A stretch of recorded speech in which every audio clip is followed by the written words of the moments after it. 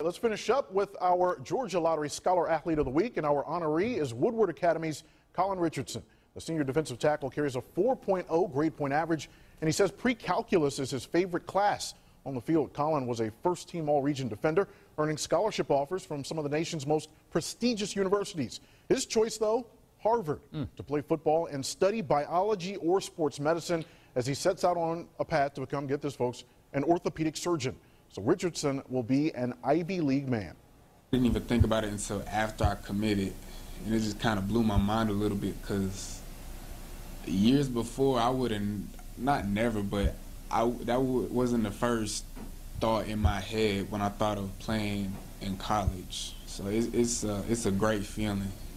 Told you, man, we got to start reevaluating our lives, dude. Every week we're blown away. Unbelievable. Congratulations to Collin. Yeah, we've had some unreal scholar athletes all season long. Congratulations. They are impressive, yes. Yep.